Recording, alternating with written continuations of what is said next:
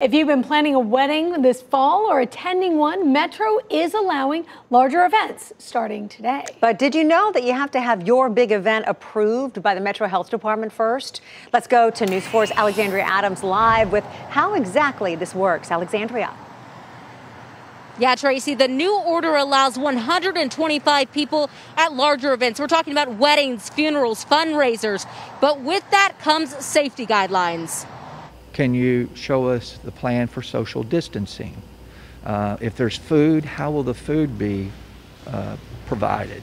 Those are just a few of the changes people will have to show Metro Health in a written plan. Previously, those hosting events were limited to 25 people. The new addition of 100 more people is something Metro Health says is a step in the right direction. As the numbers continue to decline, or infection rates, or the 7-day trend, a lot of that, what people are doing now, for instance, wearing a mask, social distancing, that's really helping us be able to go from 25 to 125. But those in the hospitality industry, like Nathaniel Beaver, who owns the event spaces, Bell Tower and the Bridge Building, say this new change doesn't really change anything for his business. The majority of all events canceled and moved to next year already.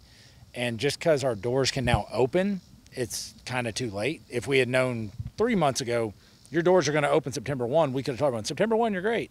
And it's not of anyone's fault, but just the way a pandemic works. It's kind of a little too late, in a sense? Extremely too late.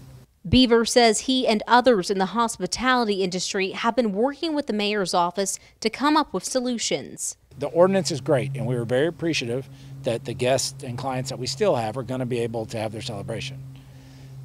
But from an actual business impact on our industry, we are still going to lose 80–90% of all revenue we had on the books for the year. While happy those who are looking to host larger events can, Beaver says the federal government needs to do more for those in the hospitality industry. Bridge Building and Bell Tower are the most historical buildings in downtown Nashville that host events.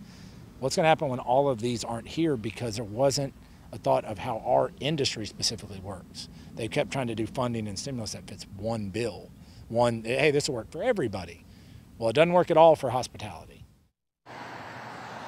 Now, if you're interested in learning more about these safety protocols you're going to have if you are hosting a larger event, we have that information available for you on the News 4 app as well as WSMV.com.